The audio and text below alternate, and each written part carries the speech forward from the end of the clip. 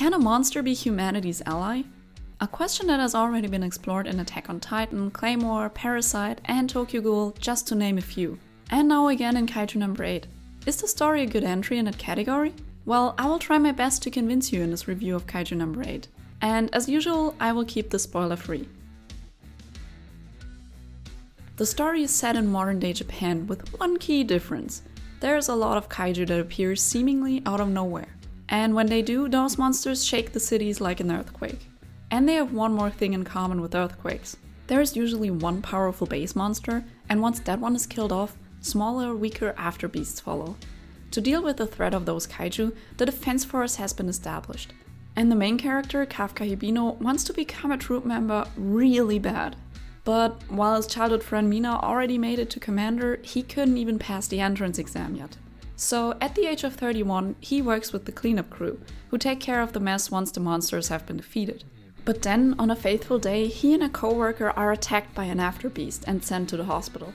There, a tiny kaiju enters Kafka's body and suddenly he can transform into a kaiju himself. At first he can't control the transformation, of course, and is discovered. That's when he was given the name Kaiju No. 8.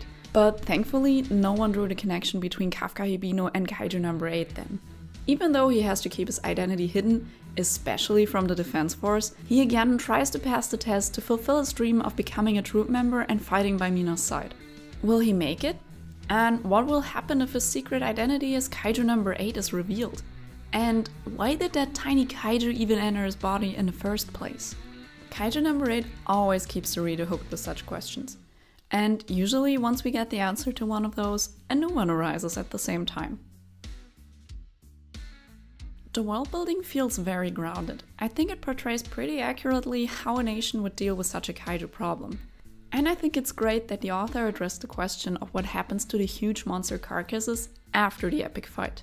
And that our main character starts out with this underrated but really important job. I really like the enhancement suits for the Defense Force members. These suits have incorporated monster parts, and there are limits as to how much they can be used. Not everyone can release an equal amount of power with those suits. Even those who can use close to 100% can only use it for a limited time period before their suits start to overheat. So even for those guys, fighting a powerful kaiju comes with high stakes. And the suits are not the only thing that's been enhanced with monster parts. The same thought was given to weapons and medical equipment that uses monster recovery powers. That is precisely what humans would do. We make tools out of everything, even a kaiju carcass. Oh no, scratch that, especially a kaiju carcass. The pacing is really good. There is always some level of suspense that keeps you hooked, but also quiet and lighthearted moments, so it won't put a strain on the reader. And I love the grown-up protagonist. I feel like the majority of this kind of stories has teenage protagonists. So this was actually a nice change, and the author made good use of the more mature protagonist. His body may not be what it once was in his teens and 20s. I'm inching closer to my 30s, I can relate. But Kafka makes up for that with experience. Especially since he has a background in cleaning up the remains of the monsters, so he literally knows them from the inside out. Kafka is not the only great character though. The side characters are very likable and interesting. Though I feel like we've seen nothing yet, since it's only 34 chapters long at the time I'm making this video. But I think they all have great potential. Well, the obvious one is that the story is nothing groundbreakingly new.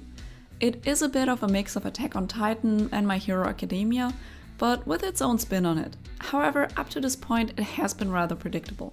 Still, there are some elements that are really intriguing and have the potential to bring something new to the table. But even if this won't happen, Kaiju No. 8 is a fun ride, so the predictability may keep it from becoming a masterpiece, but it's still worth your time. To me, the only other weakness was the comedy. Don't get me wrong, Kaiju No. 8 is really funny and I love its comedy, but sometimes it just doesn't fit the current tone. Pretty often when there is a tense or dramatic scene, the atmosphere was killed by a misplaced joke. So overall, great comedy, but not always used at the right moment, or just overall a bit too much. As I said before, the plot is rather predictable, but still intriguing. There is a lot of open questions, and I'm very curious how they will be answered in future chapters. As for now, I'll give the plot a 3.5 out of 5. But I think it's now at a turning point where it could at least catch up to a 4 out of 5. I really like pretty much all the characters. With 34 chapters, we can't expect too much character backstories and development. which is why judging them is really hard at this point.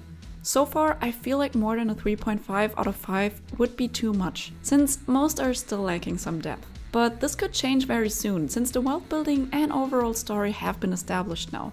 The world building is solid so far, especially when it comes to technical advancements and the way kaiju attacks are handled. But still, it's not very unique. So I think a score of 3 out of 5 sounds fair. Especially when it comes to the monsters and fight scenes, the drawings are great. Sometimes the backgrounds are lacking a bit of depth, but overall the art is very pleasing. And I love the little extra chapters with colored illustrations. So the art gets a 4 out of 5 from me. Due to its predictability, Kaiju No. 8 hasn't blown me away. But after finishing each chapter, I wanted more. And that would not happen if I didn't enjoy reading it.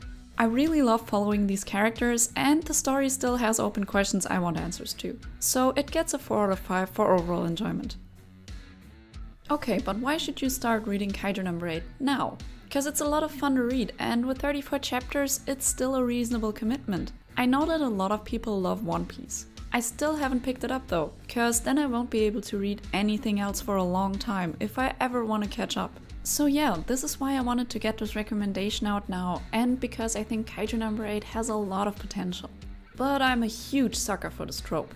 I love protagonists that in one way or another stand between two sides of a conflict. And if one side consists of what humans would deem as monsters, all the better. Many of my all-time favorite fantasy or sci-fi anime feature that trope, like Claymore for example. In case you know of other examples, please let me know in the comments. I'm always looking for stories with this trope. If you want to be notified once I make a review of one of those, why not subscribe to the channel? I'd love to meet you in future videos. And of course, thank you for watching this one. Anyway, farewell.